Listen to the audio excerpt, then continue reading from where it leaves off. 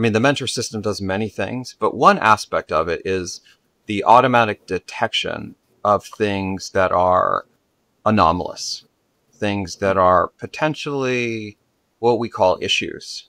And even without the automatic repair of those issues, that detection would be considered an MP system, simply in the purview of if you didn't have an automated system to detect them, then how would you detect them? Well, you'd probably detect them through some sort of manual effort. Users would use the program for that code. They would find something, they would report something, and then you would eventually get to that end result, but it would be like human effort rather than an automated effort. And so the bar, maybe it's 10x.